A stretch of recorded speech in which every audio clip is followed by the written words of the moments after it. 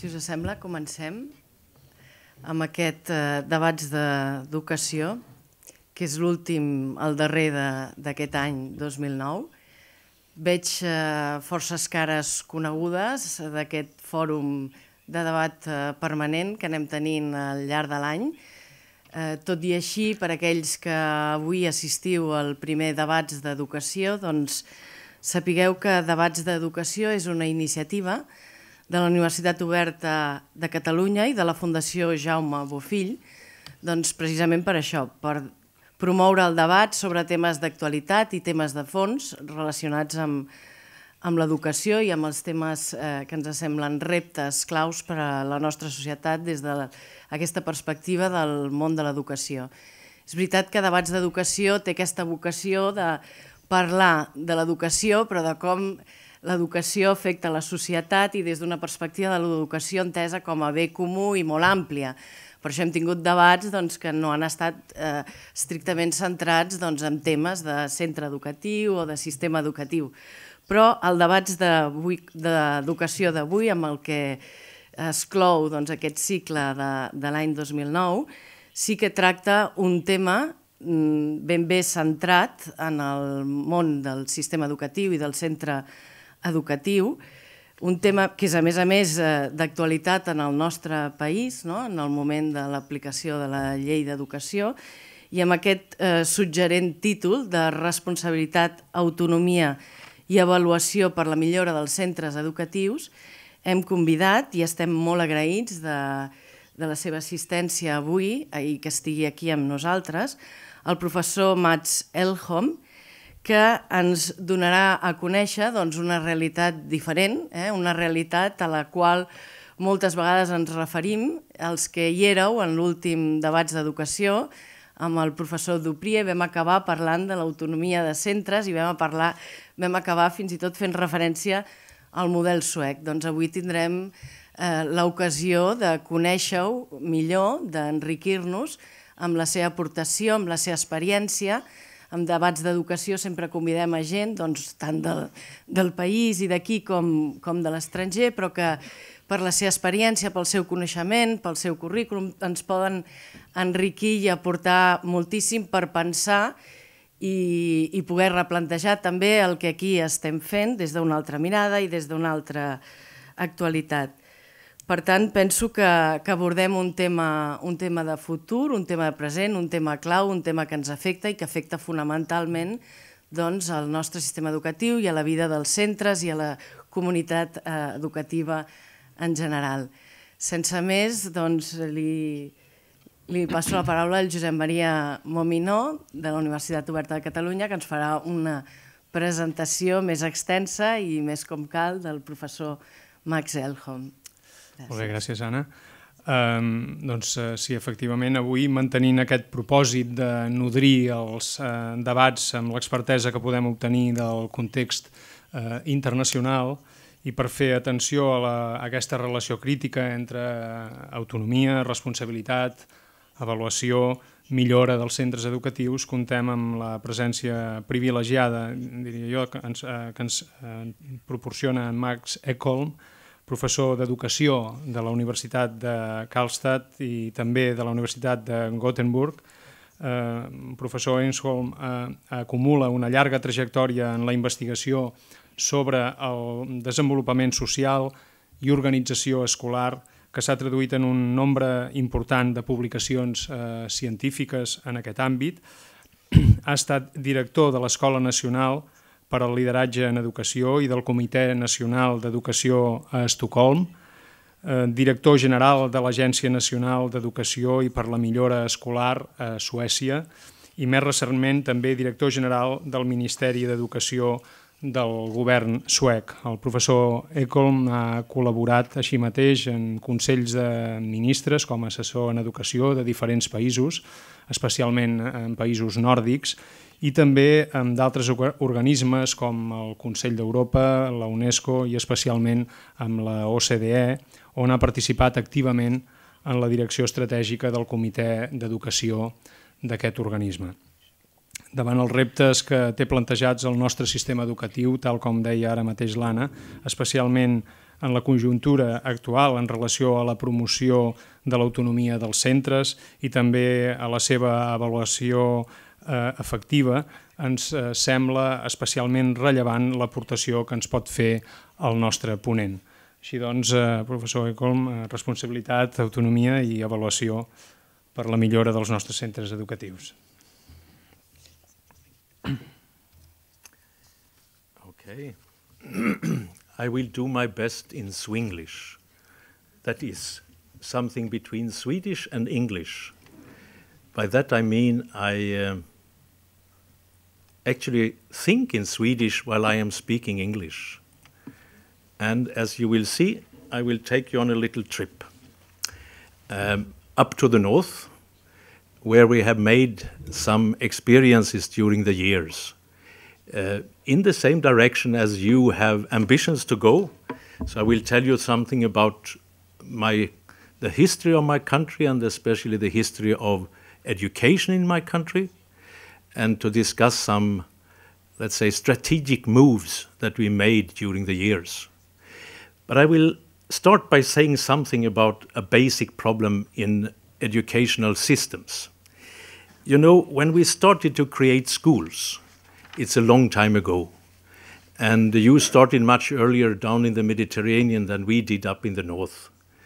So about 2,000, 2,500 years, we started to do this thing, or we invented this peculiar idea that we could send over culture by talking to people.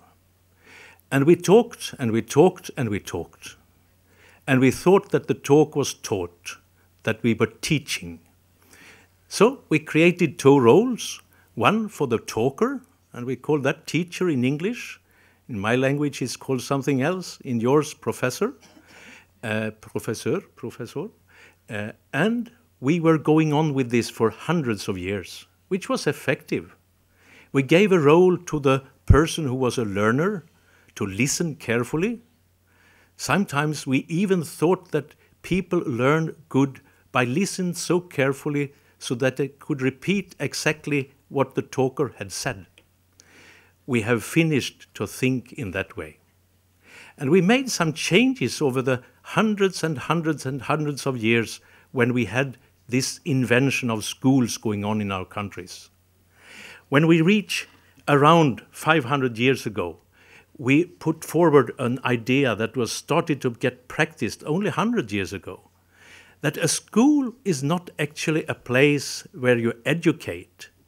A school could be a place where you learn.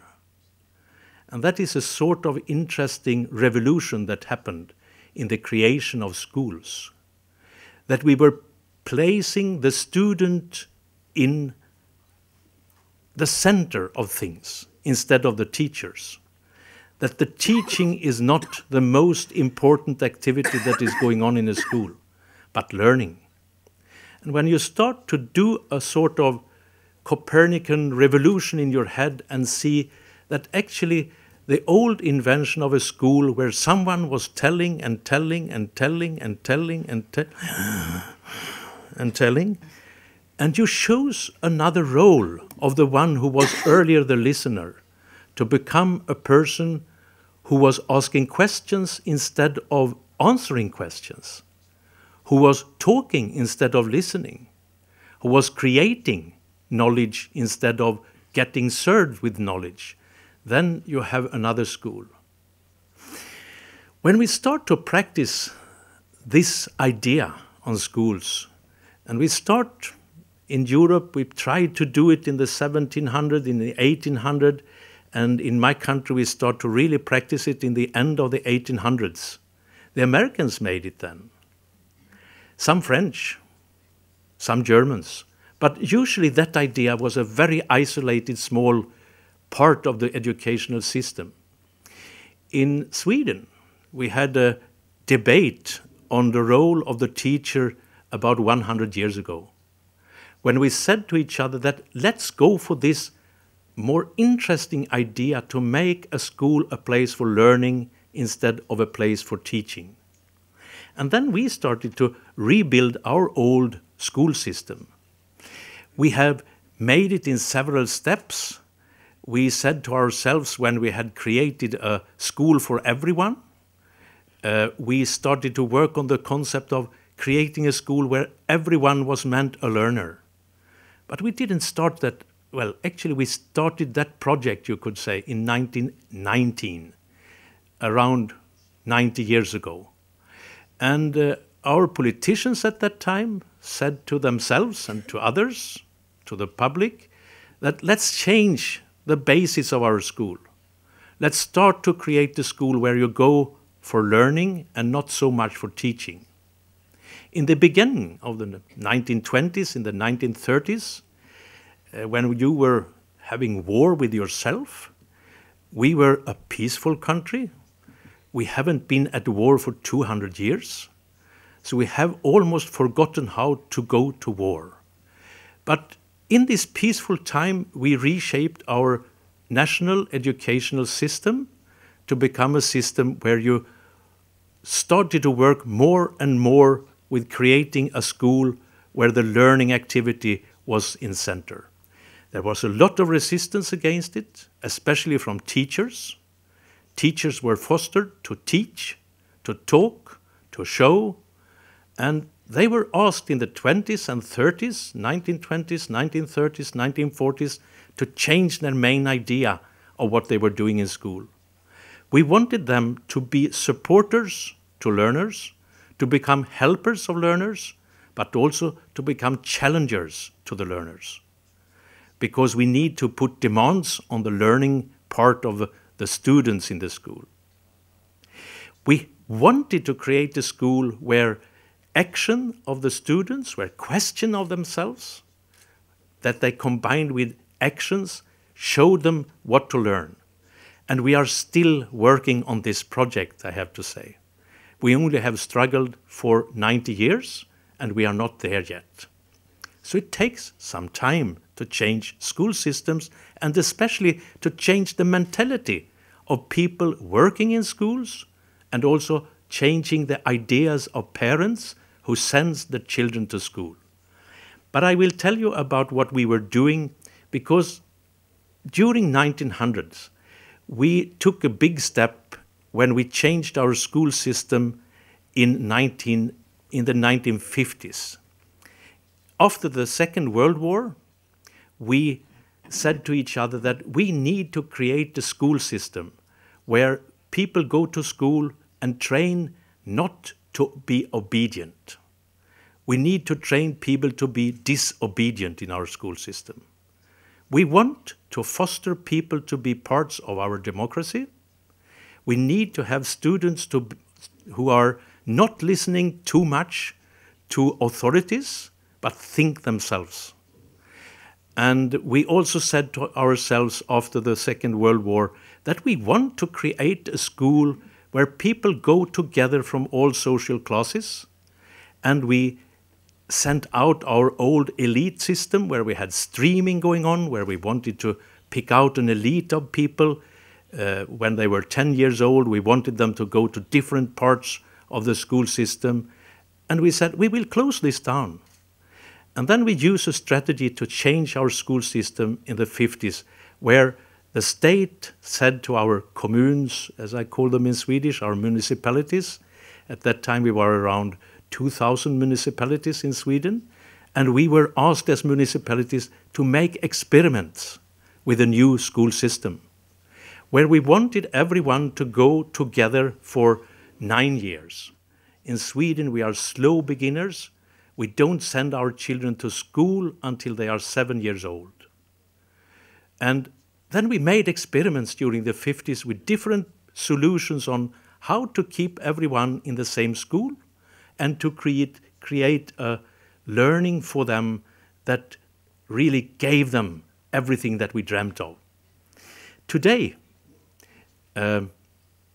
60 years later, you could say, we have made our choices. The first choice we made in 1962 when we created what we call our grundskola, our ground school.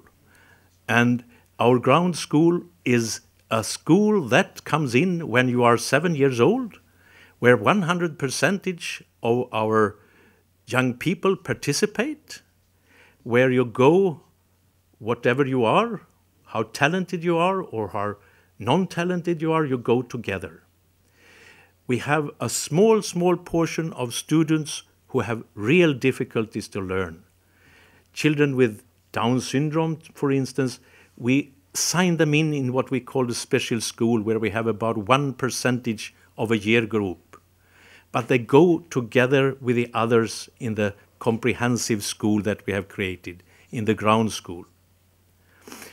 Before that, in Sweden, students or children go to preschool. You usually start when you are around 1 year, 1.5 years old.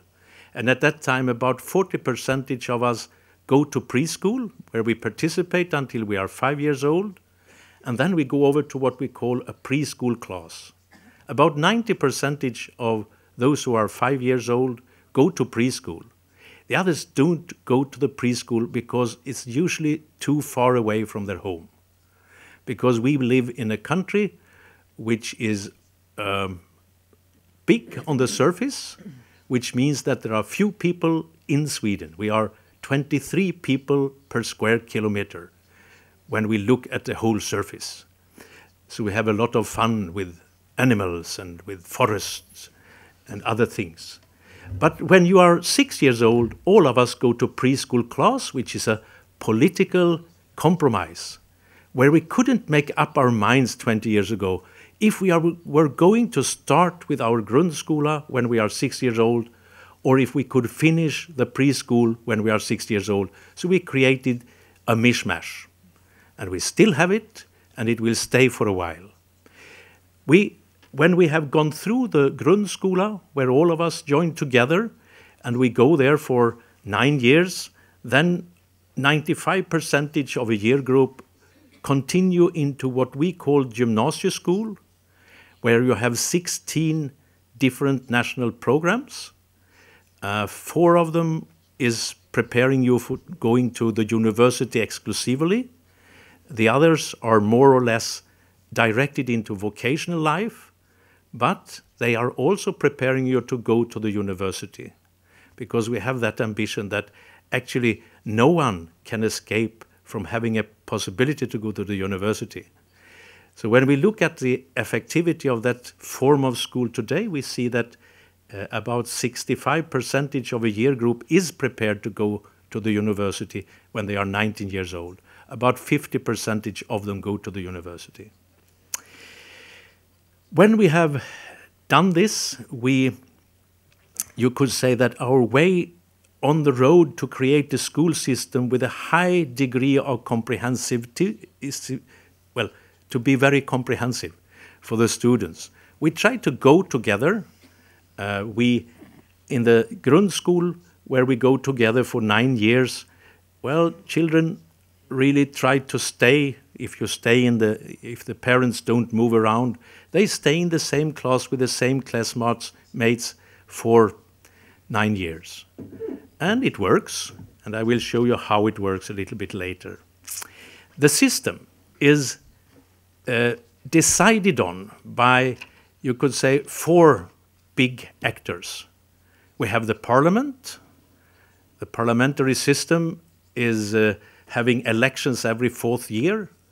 Then we make an election of a new government. And in Sweden, during the last 60 years, the Social Democrats have been in government for 45 years. So they have dominated the scene, so to say. And then when you look at the little state of Sweden, we are a little bit bigger than Catalonia. So we have 9 million inhabitants, and I think that you have 7. So we are about your size. But in that size, we have 290 communes. And that is, a commune is a small district with its own parliament, its own little communal government, where we have autonomy for the commune, which I will come back to, and especially within education.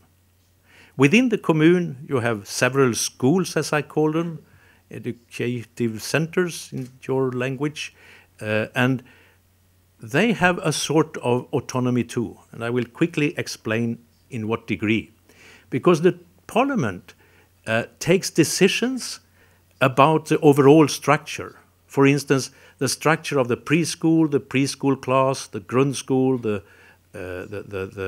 gymnasium school, and the university. That is a decision taking in parliament. In the parliament, you also take the laws that regulate the goals, the overall aims of the school system. The government has as its task to decide on details on the aims and to formulate it and give a lot of tasks to its authorities. We have a Swedish tradition where you keep small ministries of education, and then we have several agencies, state agencies. I was, for instance, for a while the Director General of the State Agency for Education, where we were responsible for developing syllabus for the subjects in the schools. And I was also responsible for making national evaluations of our system and creating our participation in international comparisons and several other tasks. But the government have the power to decide on their own agencies. Within the commune is getting a lump sum of money to deal with its taken from the taxpayers' money, and then the commune have to take its own decisions on what are we using this money for.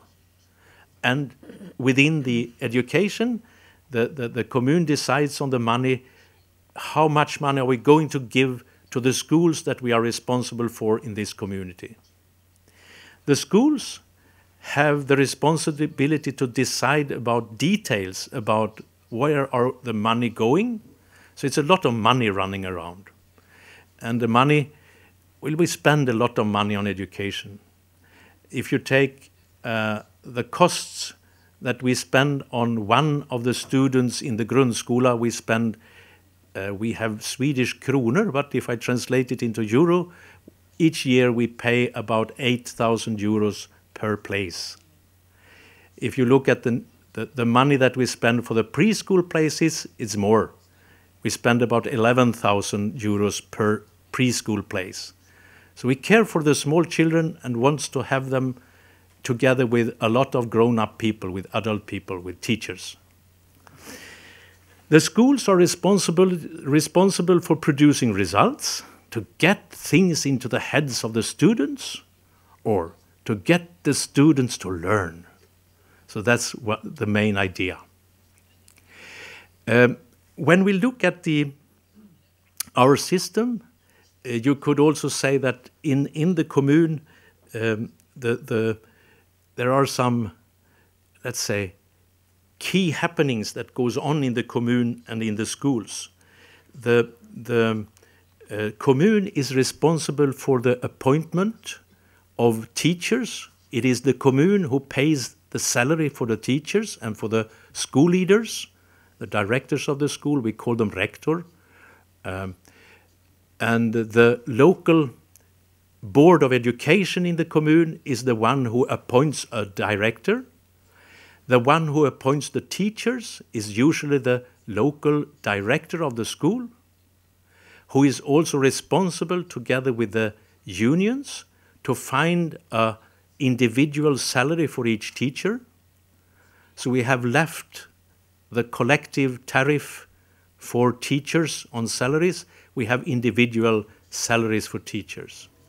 And the school director, or the rector when I think Swedish, is responsible for really making a difference between the teachers, which puts demands on the rector or the director to be well informed about what the teachers do and what results they reach.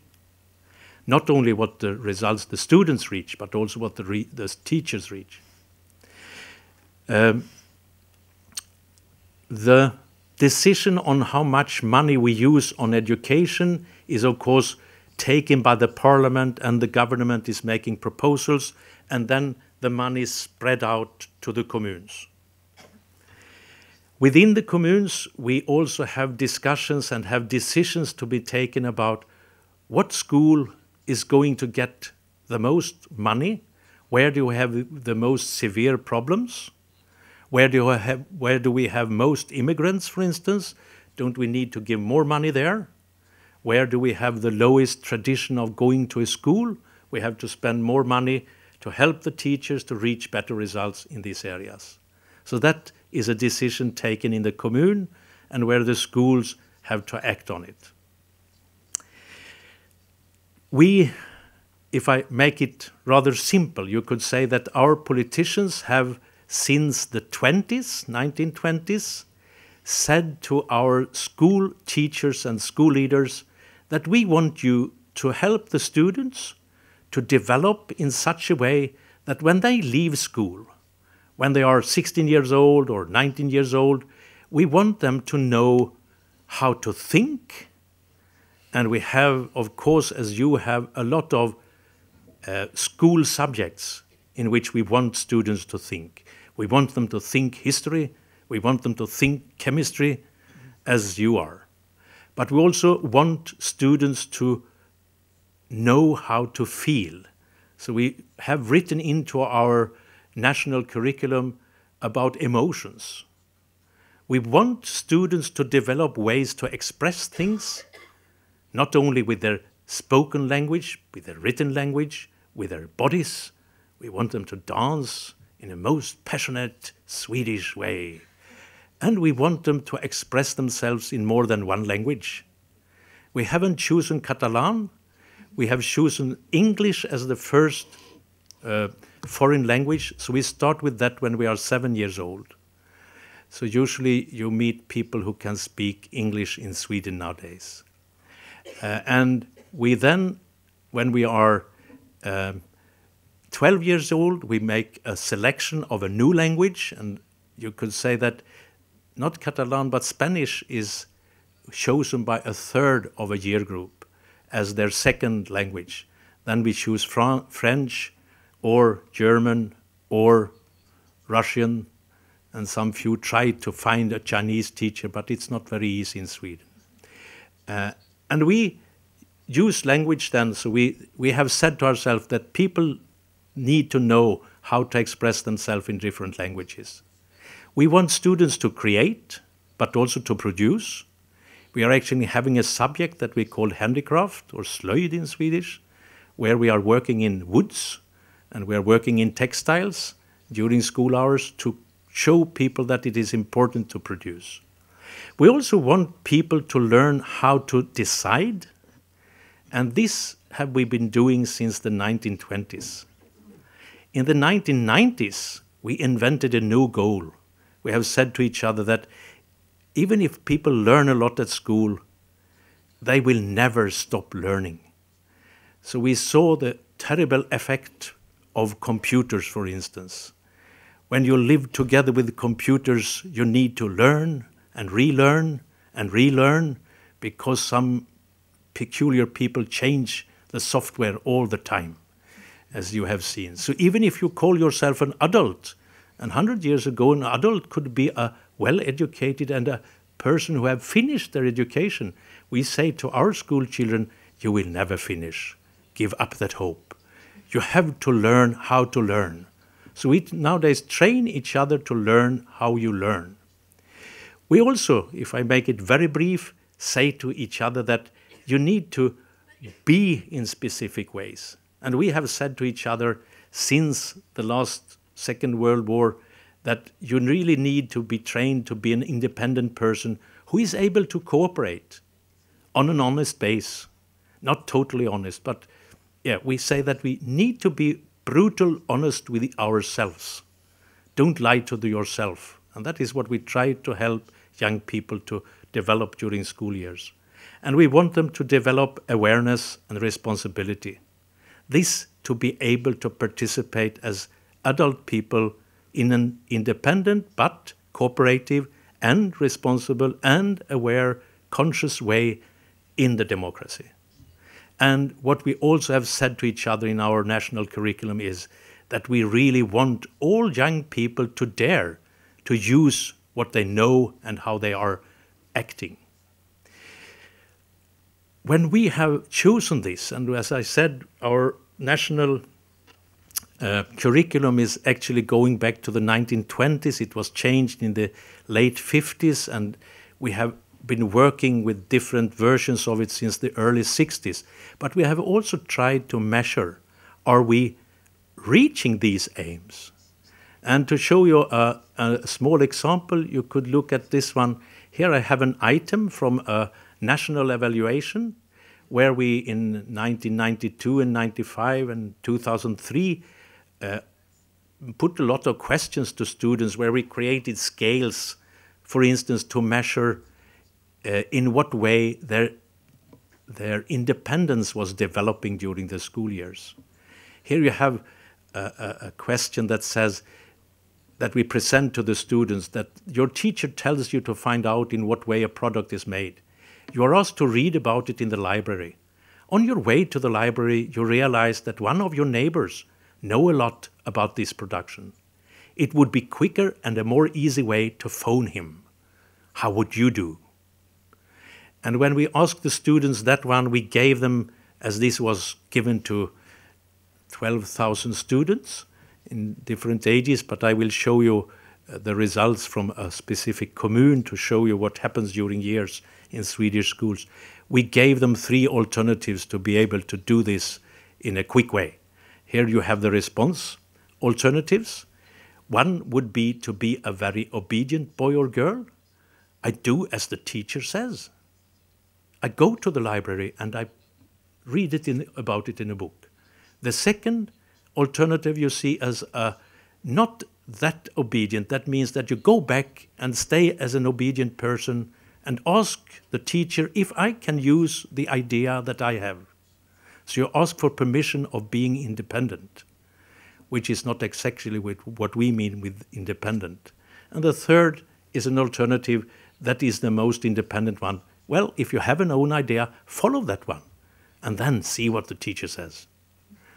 And here you see what happened when in one of the communes they used this question from when the students were 10 years old, and that is called class 4 in this diagram, or årskurs 4 as it says in Swedish. And here you see what happens over the school years. So this is school year 4 when you are 10 years old, 5, 11, 6 when you are 12 years old, and the 12th year, then you are 18 years old. And here you see what happens with the first alternative, those who are obedient over the years. In this commune, the schools could say, hooray, we succeed to make them less obedient over the years. Here you have the students who say, I go back to the teacher. I ask for permission of following an idea of my own. And here you have the students who say, well, I take the risk. I make up my mind, I test my own idea, and let's see what the teacher says. And you could say in this commune they were not too happy with this picture. If they had been really happy, they had had a much steeper development of the yellow one to go up. So that is one way where we have tried to evaluate whatever goal, whatever aim we have formulated for our schools. We are keen on evaluating because we know that if we evaluate, we can have a civilized discussion about why things are going so well or why things are not going well, so that we can create a better school. And to give you some more insights in how we do evaluations, I brought with me what people have been doing in another commune where they wanted to see how variated is the school day for the students. They asked the students, 2 students of each of the classes in that commune, to make observations of what teachers and students were doing. So this is not a professionally made study, it is not researchers, but this is how we work, that we ask students to look at what we are doing. Actually, we train the students in the classes by looking at videos on how you can recognize different working patterns in the school. And then they use these working patterns and decided on what have we experienced for 15 minutes now. and then they made a mark on a marking sheet, and here you have how many percentage of these 15-minute periods that were used for in different ways during 2 school weeks. And as you see, the time that was creating the highest frequency is working alone for the 11 to 13 years old. And that is also the largest proportion of time. 58% of the time for the 14 to 16 years old was used for working alone, to do things on your own. And as you see, discussion was spent 40% of the time. And then you can understand that these young people, they couldn't make up their mind that a quarter of an hour was used for just one thing. They have said that it was used for more than one thing. Why do I show this for you? Well, the 17 to 19 years old, you see that listen to the teacher take a little bit more time for them, and they are spending more time at the computer.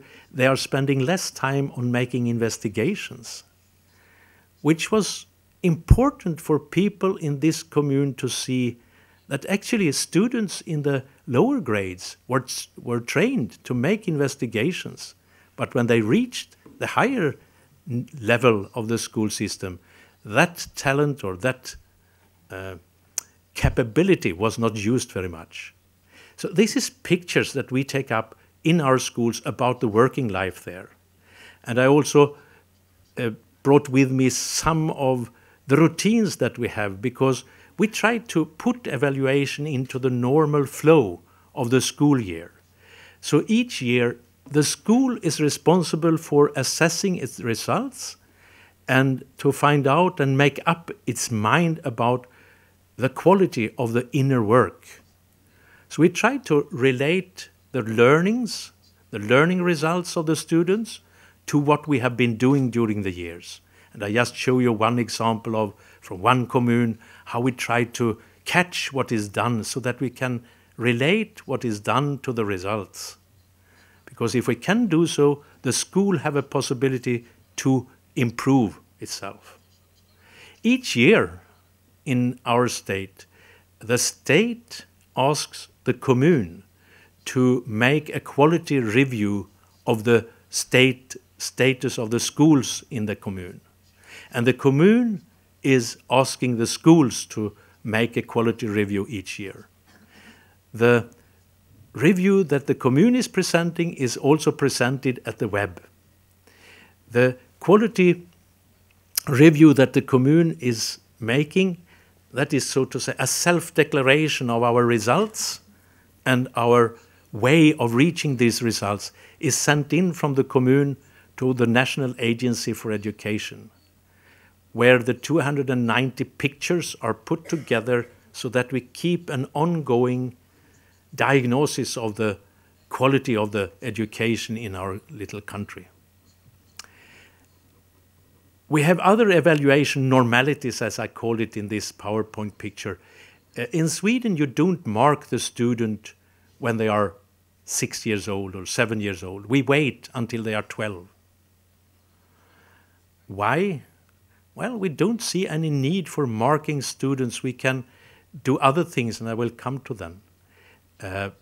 Teachers are trusted, so teachers are producers of knowledge tests.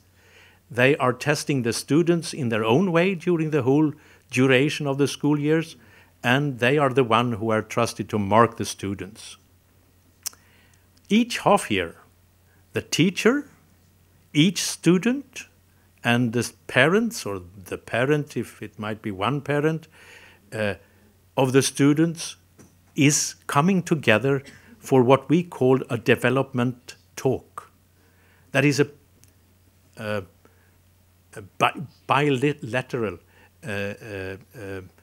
evaluation talk, you could say, where the student is sitting with all of the students in Swedish grundschools, for instance, have an individual learning plan.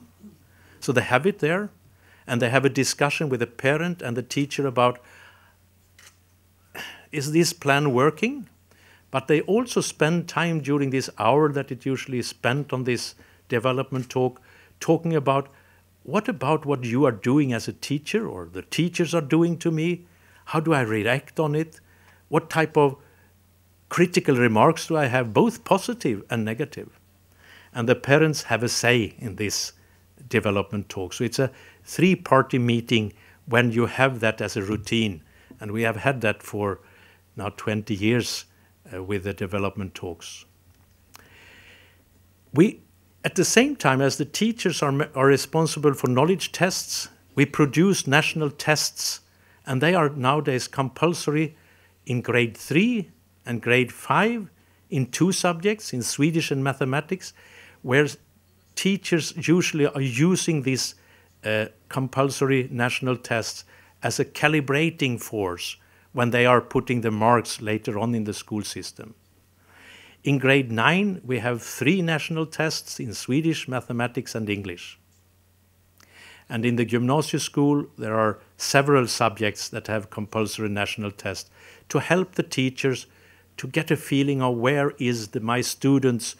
It is not examination testing. It is a testing that is done in the middle of the school year to help the teacher to find a level of the markings. We also publish the aggregated results of the national tests for grade 9 students. It is published on the internet for each school, and we also publish the markings that is made of the students in grade 9. So that is a very open thing in Sweden, where you can go into the net and find statistics about each school and looking at it, and it is used in several ways. During the years, or in 1986 actually, we said to each other that we need to have a better grip more often of how our school system is working. So since then we actually said that we ought to have national evaluations every 3rd year. And we haven't had it because it was a little bit too tight. Because schools are slow working organizations. So when we see that results are not perfect, we need to make improvements, it takes longer than 3 years to make things better. But we started optimistically in 1989, 92, 95, 1996 it should be said. And then we waited for 5 years to 2003, and it will come up soon, a new national evaluations. We also use data from different international evaluations of the school system as components of our national evaluations. And we have participated very long in the interesting competitions that some international organizations are arranging for us as nations. It began with the IEA, where we started in 1964, and I made a very simple graph of how have Sweden succeeded in 40 years of participating in international measurement on education. And I made a simple marking here that if Sweden have come in the top class of the nations who participated, I give them a 2, and if they are a little bit above the average, it's a +1, average is 0, and then -1 and -2 is used when it really have been bad times. Here you have the results of how Sweden succeeded in the competitions or the comparisons of our literacy. And you see we participated in 1970 with 10 years old, but also with the 15 years old. The 10 years old in Sweden scored very well. We were among the top nations in that comparison, and we were in top in 1991, where also our 15-year-olds were scoring high. Then OECD have helped us to do this, and you see what have happened during the years. We have kept a high level of literacy. We understand what we read when we read it in Swedish. That is what this message says. The PISA studies and the IEA studies, when we participated in the first rounds of mathematical measurement, in the first mathematical, the FIMS, and the second one, which is called the SIMS, and then the third, which has been called the TIMS, and been repeated a 4th time as is called TIMS again, we have scored in the following way. So you could say that we have seen that our school system didn't succeed very well in the 60s and the beginning of the 80s, we made something with it, and it started to work better. What we have been doing is that we have used this sort of evaluations both in the public debate about schools, so it appears always in the media. We take debates in the parliament, and it goes down to the local school. If we can trust the measurements, and we always have that discussion, can we really trust this measurement? It's too narrow. It doesn't cover the whole thing that we really want to cover. And then we say, but actually we don't have much better measurements. So we probably have to accept that they exist. Politicians at all levels use the results at the commune level as well at the national level. Teacher organizations sometimes want to get out of focus when we discuss how well we are doing, but they use it, especially when it comes to raising salaries, because one way to solve and create problems in a better way is to get better paid. School leaders and teachers use it for local improvement, and especially then when we have measured ourselves at the local level. Parents use it to some small extent when choosing a school for the young ones. In Sweden, the parents and the students are free to choose a school, whatever school they want to go to. It's their choice. And we also have schools that nowadays, since 20 years, we have introduced what we call, we do not only have commune schools or commune-owned schools. We also have schools that we call freestanding schools. They have become so many, so today 10% of the population who goes to the grundskola goes to a freestanding school, which is creating a solution on schooling in another way than the mainstream of the commune schools are doing. So that's the idea of having them as an interesting part of our school system. It was actually introduced by a government that was not social democratic, but the social democrats heritaged the idea and they made it their own, and it has been kept for 20 years over several political changes. Our National School Inspection uses the results as a basis for their inspections that appear every third year. And when I think of how we are doing the work in our schools, you could say that the teachers in our schools are, so to say, very important persons. They work in such a way that we train our teachers, and when I look at the grundskola, we take that one, the comprehensive school, the one that runs from when you are 7 until you are 16. In that one we have said to ourselves, it's good to have teachers to follow the same students over a long time. When we began the grundskola, teachers were expected or usually follow the students for 3 years. But we changed our teacher education, and nowadays you follow the students from between 3 up till 6 years. So you have the same teachers for a long time, which sometimes can be a burden. If the teacher and the family is hating each other, but then you have to develop it. That's life. You live with people who are crazy around yourself. So we have said to ourselves, it's not a good idea to or create or present a new teacher every year. Let's go with it, because then we can learn how to survive together and solve conflicts. So we are keen on solving conflicts in a peaceful way, also between parents and teachers, and student and teachers, and among students, because they have to exist together for 9 years. And that could be as long as a marriage, some marriages. We expect from our teachers that they base their leadership on learning diagnosis and individual development plans for each student. We expect from them and train them to use feedback to students as well as to parents. So the need to do that. We train the teachers. We have them trained at the universities for between 3 years, that is the preschool teachers, up till 4.5 years, that is the upper secondary teachers. But we don't see teachers as ready products when they leave the universities.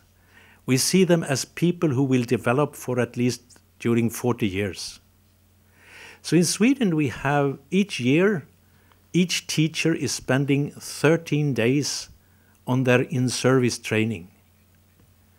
And we have done so during the last 20 years. When we changed the system in the 50s, we gave the teachers 5 days per year for in-service training. We found after years of changing of school systems, improving the local school, giving more autonomy to the local school, that it was not enough. So we said we need to train the teachers more often, and usually the teachers train together at the school level, so they go together for 13 days. Some of the days they might have as an individual training, but mainly it's a collective body that is training together to solve problems, to learn how to solve problems, and to face them in a new way.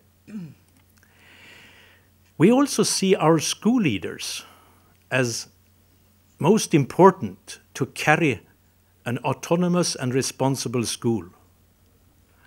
So if we are going to go on with what we have been doing, and we have tried to change our school system for the last 50 years in steps, going over from a highly centralized system, when we made the change going from a diversified elite school picking out system over to a comprehensive system, we were a highly centralized system. So we could take a decision and made everyone to do it in the same time. But since then we have seen that the motivation of school leaders and teachers is going down, and you need to own the work in your school and be responsible over the resources that are there if you are going to make a high quality work at the school. And therefore we have also tried to create or to work with school leaders that are good on creating good visions together with the teachers, that are keen on creating a high internal democracy. We have a lot of decisions that you have to take in a school, that in Swedish schools you take it as a full body of the professionals, or sometimes you have a specific steering committee where also students and parents are participating. But we request from our school leaders a high degree of professionalism. Therefore, we have developed education for school leaders, and we started to do it very systematically from 1975 and onwards.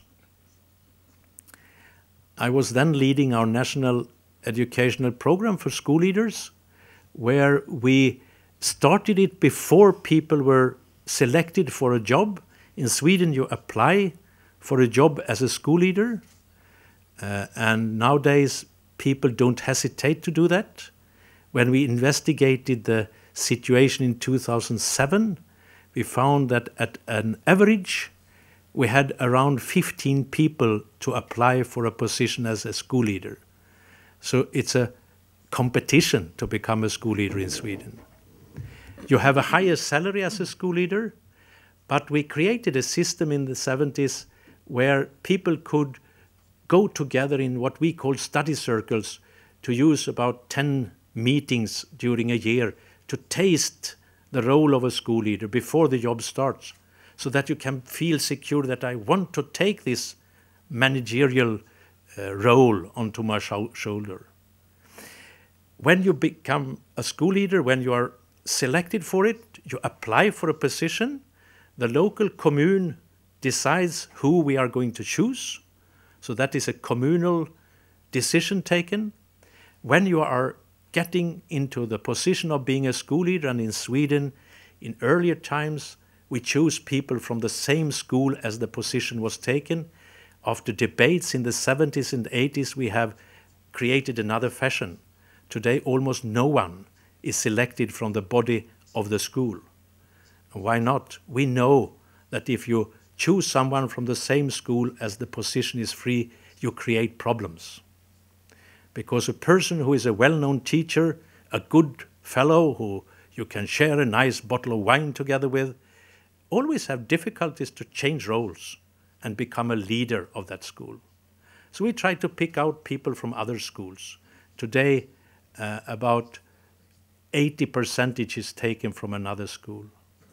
But when they start their career as school leaders, they have an introduction period.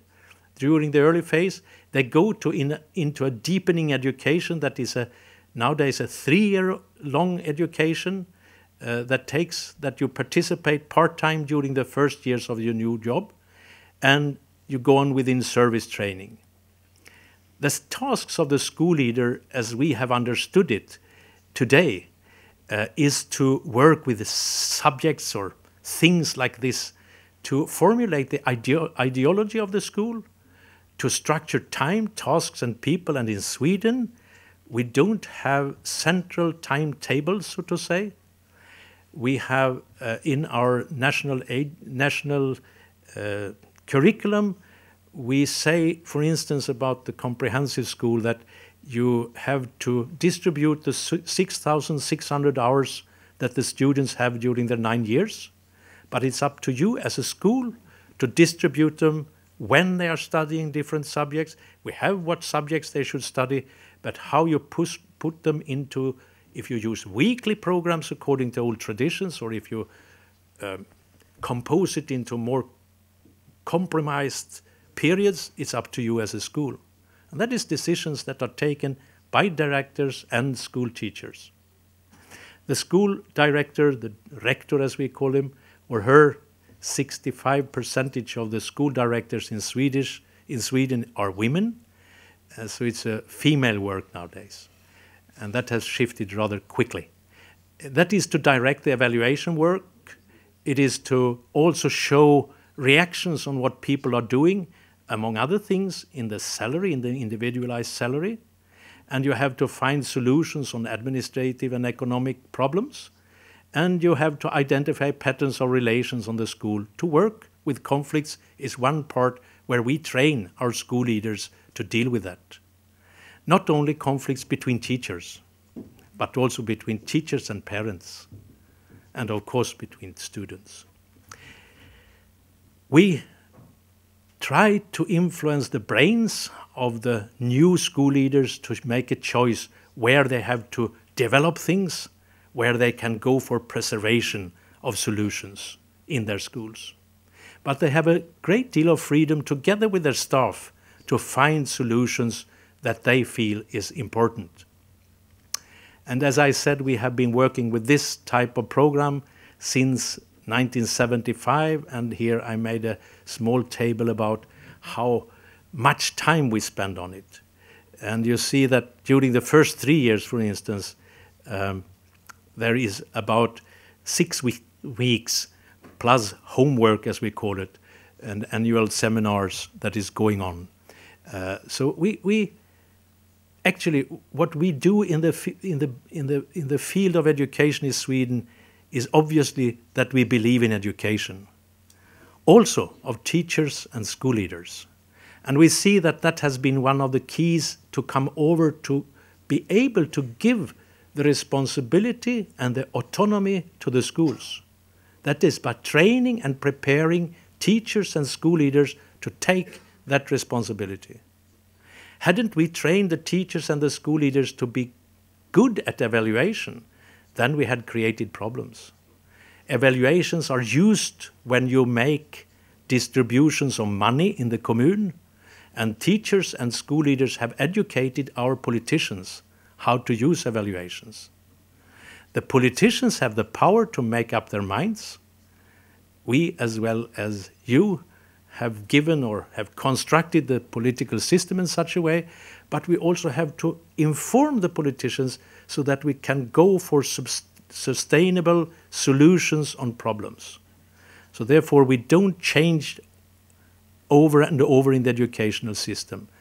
Our last national curriculum was presented in 1994. We have had it for 15 years now.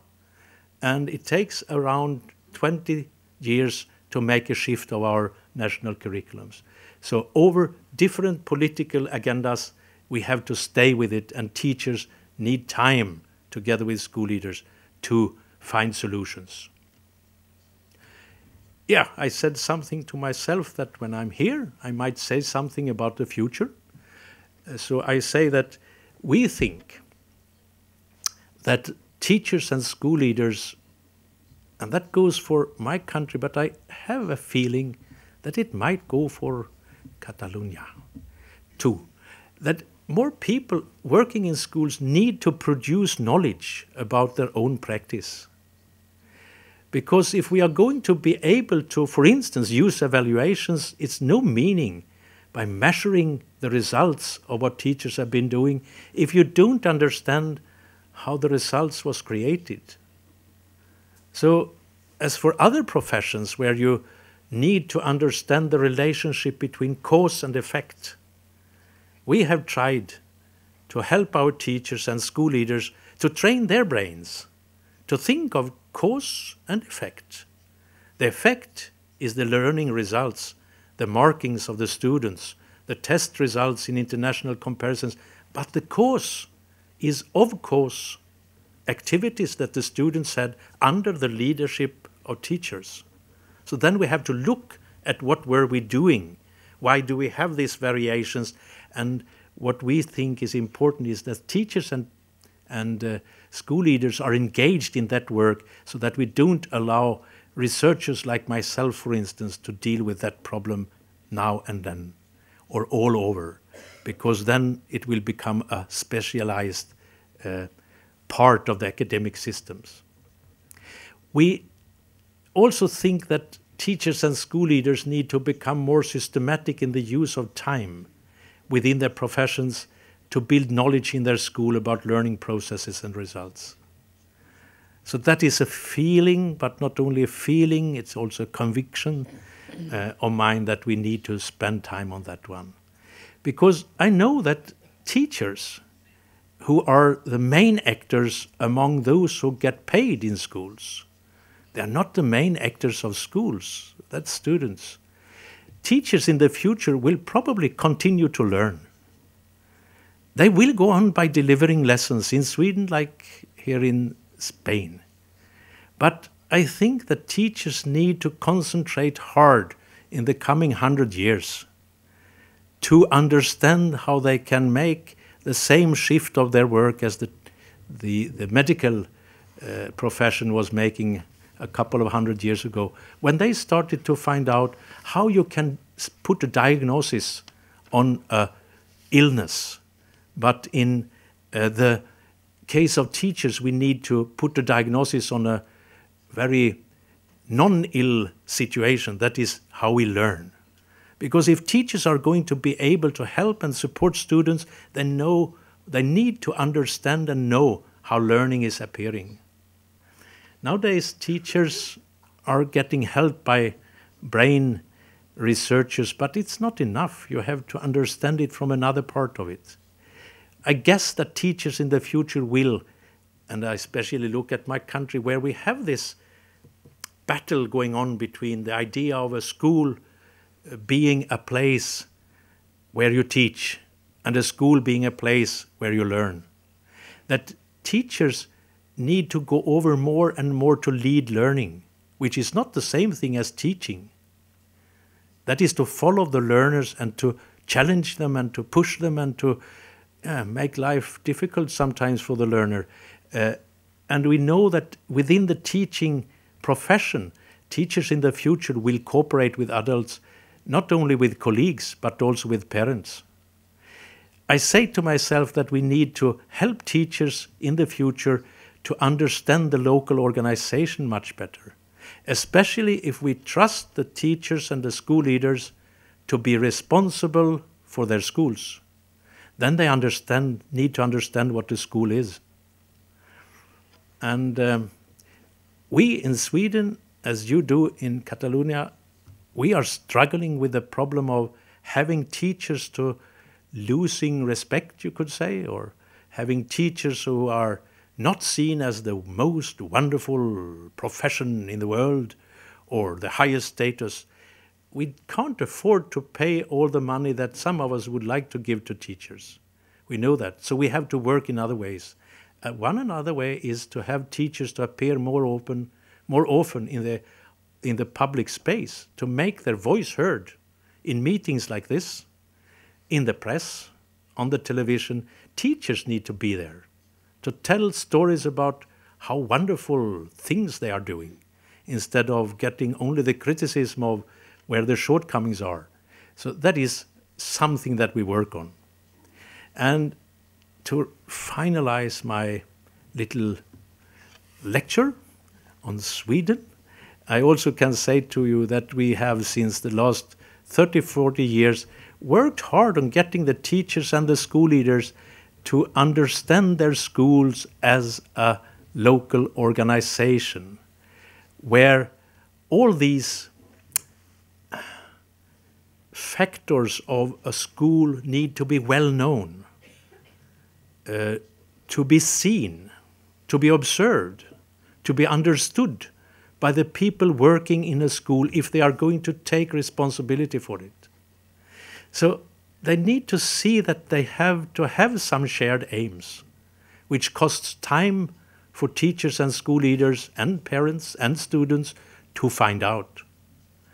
That you need to develop communication systems that are smart, that are helpful, that create a good deal of flow in the system of communication, where it's also important to look at the groupings of a school. In many schools, we have seen that we go with a tradition.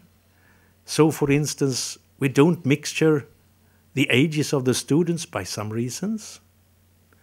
But we know that students learn better by meeting each other over the barrier of the year when they were born, because they have a good deal of social learning that they need to do in the school.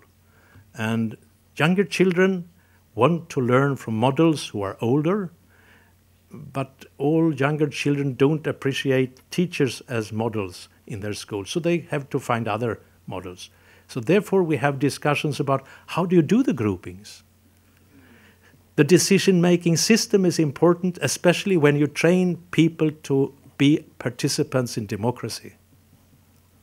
Then adult people in schools need to invite not adult people to participate, to have them to train, to express their will, etc.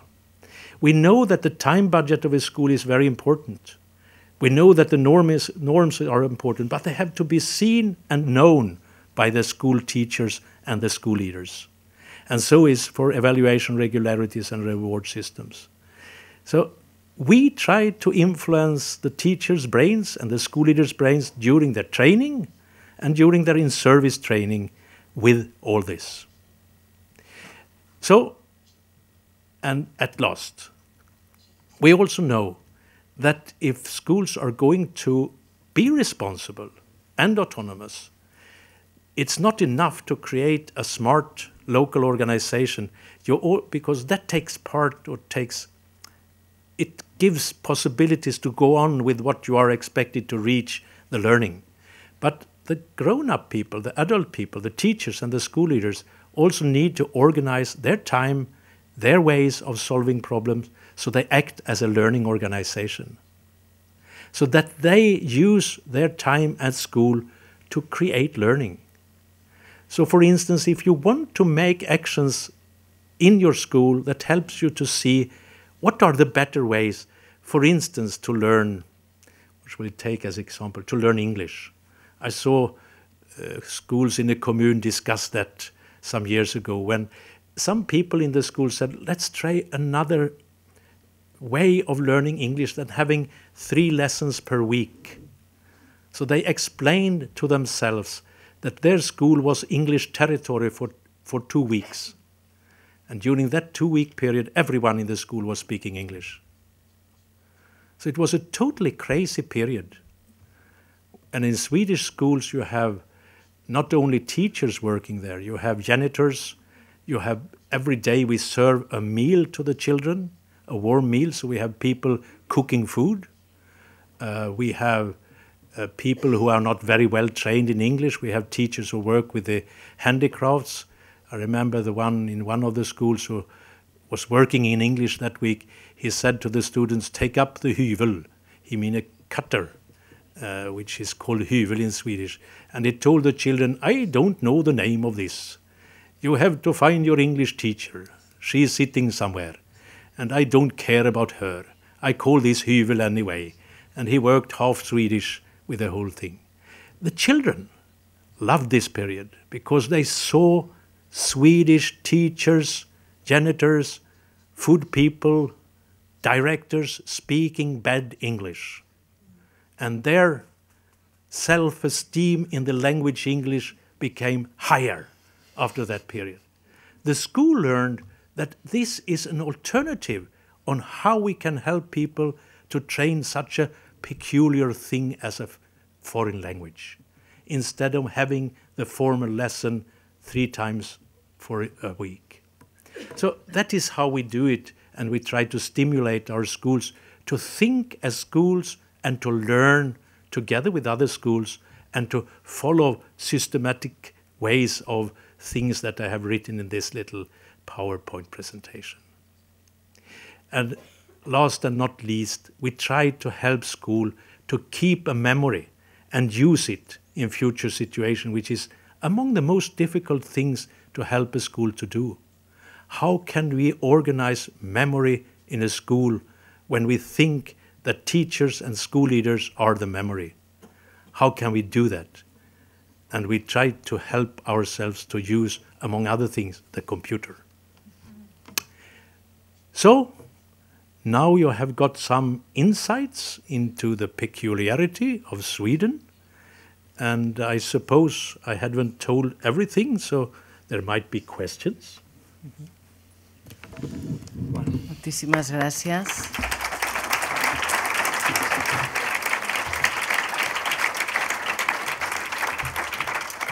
Moltíssimes gràcies per la pedagogia de la seva exposició al professor Ekholm, també per al detall que ens ha permès fer aquesta immersió en el sistema educatiu suec i en l'escola, passant també per una visió global, des de les finalitats del que és l'escola, la manera d'organitzar-se, de governar, la manera d'avaluar, apuntant nous indicadors, noves maneres de fer, apuntant també tot el tema de la direcció de centres.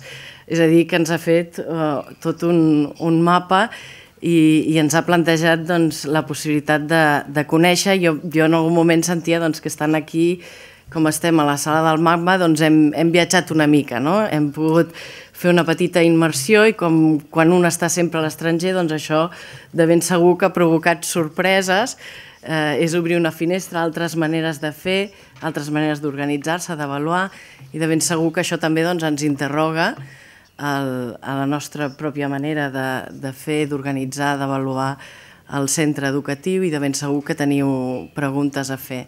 És el moment, d'obrir aquest debat i de que pugueu fer les vostres preguntes o aportacions. Farem un primer torn, si us sembla bé. Si s'aixequen... Hi ha una mà per allà, dues... una altra, hi ha alguna altra? I una tercera. Fem aquestes 3 preguntes. Gràcies. De les moltes coses interessants que ha dit, personalment m'interessa molt la qüestió d'aprendre, com treballar les emocions a l'escola. És una de les coses que en general molts sabem que fer-se adult limita, en tot cas limita en molts espais i moltes vegades no perquè hem trobat altres sortides a tot el tema emocional. Sembla que com més adult has de ser més autocensurat en aquestes qüestions, no en l'expressió sinó pròpiament fins i tot en les emocions. M'interessaria si ens poguessis donar una mica de detall sobre aquesta qüestió i potser també relacionant-ho amb la qüestió de la resolució de conflictes. Gràcies. On està? Jordi, sí, allà.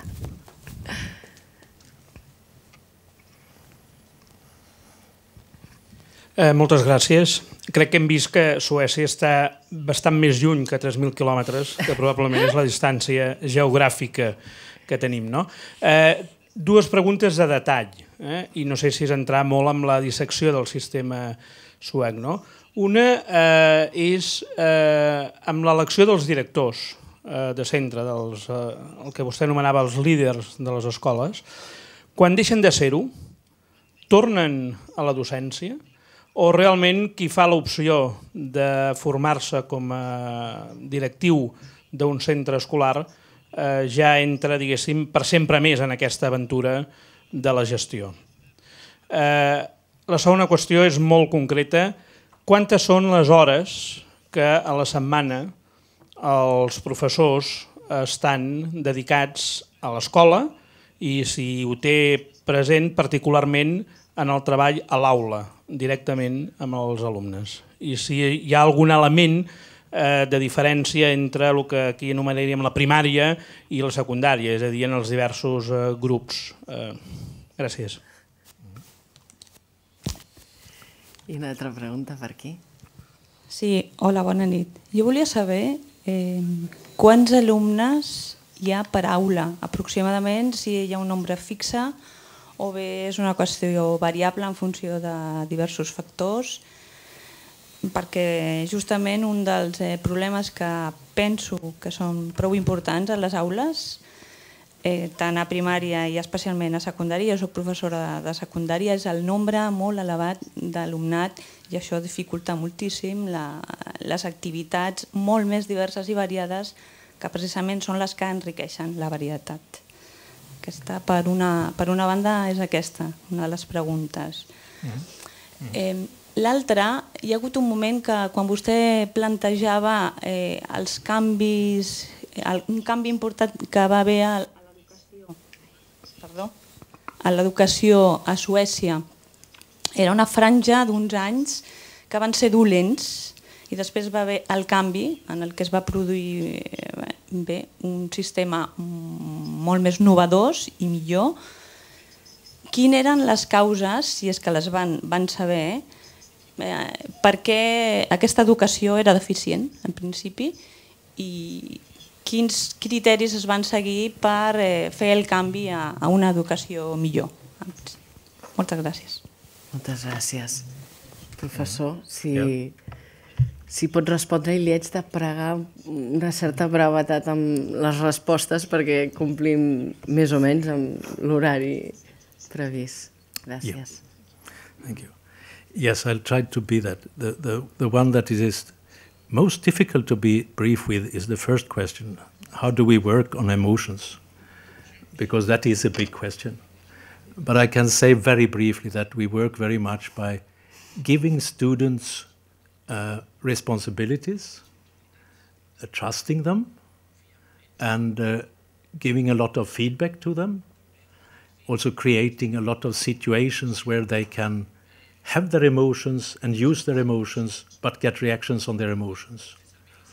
When we look at the way we train them or help them to solve conflicts, for instance, we have institutionalized in Sweden that each week in the grundskola, for instance, you have what we call class council, where you bring up feelings and where you give reactions, the teacher participate, but it's mainly the students, and especially when you grow older, but also the young ones, give reactions to each other. So it's a lot of feedbacking. But I can go on for another night on that topic. So I have to say that there is a good deal to say about it. The appointment of school leaders, what do we do with them when they finish? Well, actually, you are rather mature when you become a school leader in Sweden. The average age is around 45 years old. And then you stay for about 20 years in the job. Most people stay for the whole 20 years. We have a pension age at 65 to 67. We made in 2007, as I said, we made an investigation of why do people stop, and people go into pension very few stop because they feel unpleasant in the job. So they stay in job. They stay with the school leadership. I also have to add that school leaders in Sweden are seen as a specific profession. School leaders in Sweden don't teach. You can also become a school leader in Sweden without being a teacher. It's enough that you have pedagogical insights. And that means that as we have a lot of other people working in schools, usually you are very interested in school if you want to become a school leader. But we have school psychologists, we have social workers, nurses, people working with vocational choice, etc. So it's not only teachers there, so we have other people becoming school leaders. How many hours do teachers spend in school? Well, usually they are there at least for 35 hours per week, but 35 hours, that is 60-minute hours. In some schools, they have said to themselves that we shall be there for 40 hours. So this is individual solutions, so we don't have a real national system. We can reach agreements at the school level or in the commune level. But the usual is that teachers are spending with the class as an educator or as a helper of learners. That depends on where they are in the development of what I was talking about earlier. They spend about, if you are a preschool teacher, you are there with the children, it's about 25 hours per week, directly with the children, if you are a on this. So I can actually not really tell you in a proper way that we have that system. It's individualized nowadays. How many students are there in the classroom? Actually, we don't participate in the statistics of the European Union on how large our classes are, because we destroyed that system 20 years ago when we said, actually we don't have classes, we have educational groups. So it's another concept, and it isn't really a class. But if I translate what we have, you could say one statistical understanding of it is that it goes, in Sweden it goes 1 teacher on each 7 students. So the ratio is 1 to 7. But in the class or in the situation where you are an educated person, well, at an average, when we were made some investigations some years ago when I was the Director General of the National Agency, we found that people were working together with, when they were between 7 to 11, there were about 20 persons in the room. And when they became a little bit older, they are at average 25, 26 persons in the room. So when they are around 14, 15, 16, then they become larger. But that is not true either, but that was an average. Because if you go with the choices that you have as a student, you go in smaller groups and in bigger groups.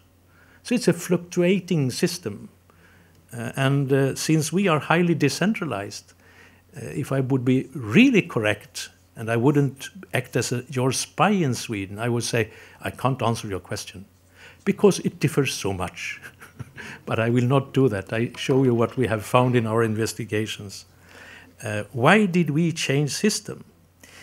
Well, the reasons was that we had a discussion during the Second World War and the years after, where our Social Democrats and our most conservative party, which in European value scale is a sort of a liberal party, they came together and said that the system that we had at that time was really a system that was, I'm trying to find an English word for slösa, waste. It was a waste. It was a wasting system. Wasting of what? Well, we made some interesting research in the early 50s where we said that we have a reserve of talented people in this country. that never get educated. So we were making intelligence measurement of young people, and then we looked on how many people of different social classes take at that time our baccalaureate. And we found that the people who belonged to the upper strata in our social system had an intelligence that had a profile, which if we translated that intelligence profile to every strata, you could say that we lost about 20% of the talented people who never get a good education. And that became an economic argument that get the Social Democrats and the Liberals or our Conservatives to come together and say, we are not going to waste all these people. We are a small nation. We need to use our talented people. So that was one of the reasons why we said this is a bad system. The other was that we were very critical towards our way of acting as schools and reacting on students who went through the schools and didn't succeed to get enough high marks. So we had them to go another round. They had to repeat a year. And we started to count on that. And we found that that was, well, we had about 1/3 of a year group was actually repeating a year. And then we calculated how much does this cost. And it was a ridiculous high amount of money, not only for the system, but also for the individuals. So we said, let's skip that one. Let's create a school where you are individualizing the passage through the school so that you don't have to repeat classes. At that time, it was about 30% or 35% of a year group. Today, we have 1.5% of a year group that is repeating a class, and that is usually depending on illness, sickness, that you have leukemia or something like that. So that was the two main big reasons that we had a economically badly working system. So let's make it much better. And then we have gone on with creating ABBA and other international success that creates good money for Sweden. And we long believed for Volvo and Saab, but nowadays we will probably lose it to Chinese people. Moltes gràcies. De fet, hem esgotat el temps, però jo havia dit que fèiem un primer torn. Em sabria greu que quedés alguna pregunta. Si és breu, potser encara la podem fer. Hi ha una pregunta? Ui, quantes preguntes, què farem? Brevetat, sisplau, amb les preguntes. Val? Molt bé, doncs aquí.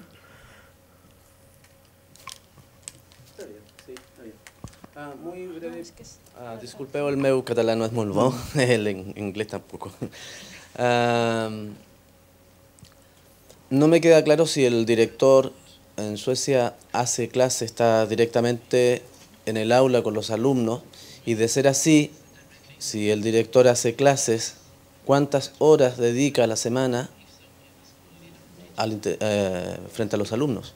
Gracias. I can give a very quick answer. The school leader, if I give a quick answer and a short one, the school leader is not obliged to teach. There are no obligations for that. Some school leaders want to teach, then they take the decision to have some hours, but there is no obligation. Gràcies. Hi havia una altra pregunta per aquí?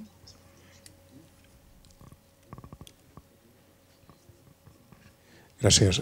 Molt ràpidament, jo volia demanar al professor Ekholm si ens podia donar més detalls de les avaluacions externes, especialment les avaluacions nacionals, quines conseqüències tenen, si n'hi ha, a les escoles que tenen resultats més baixos i quines decisions prenen les comunes o les autoritats locals per la millora d'aquestes escoles, especialment en relació amb la pràctica a l'aula dels mestres. Fem la darrera pregunta, si sembla bé, professor.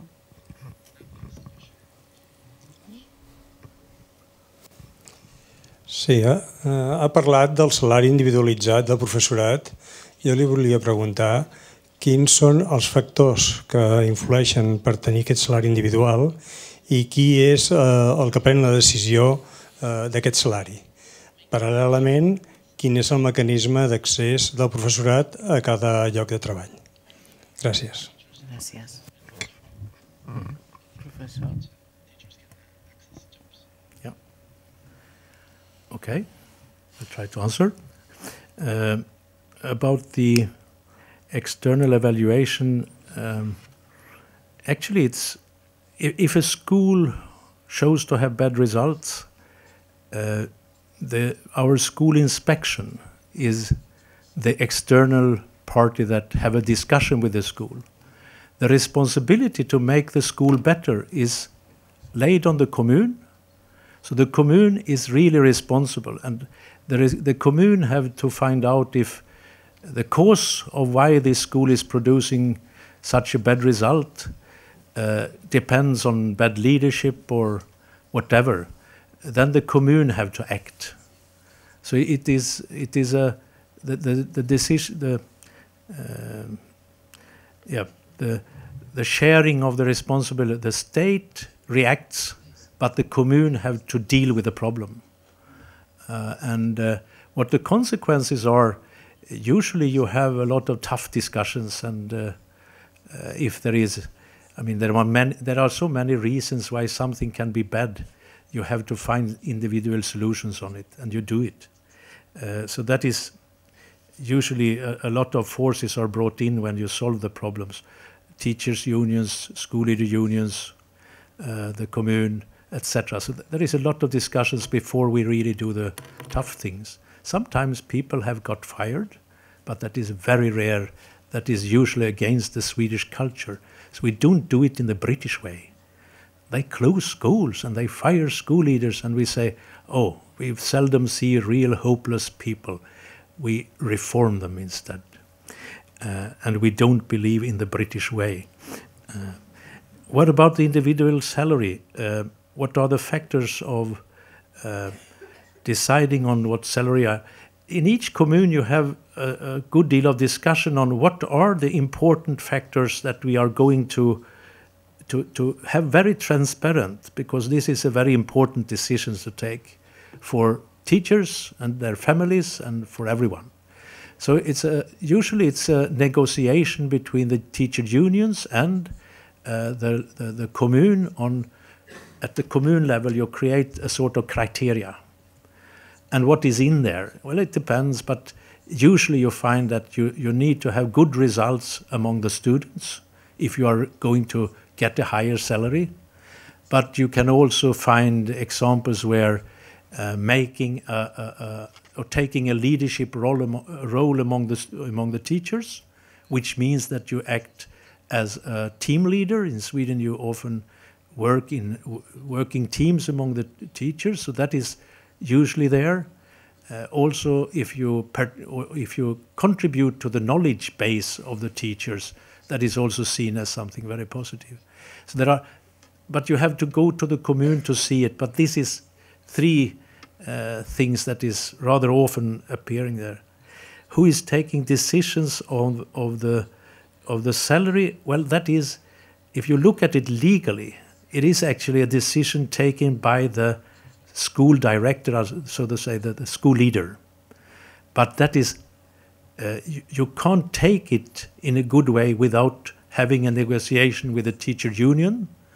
And of course you have to tell the person who you take the decision for.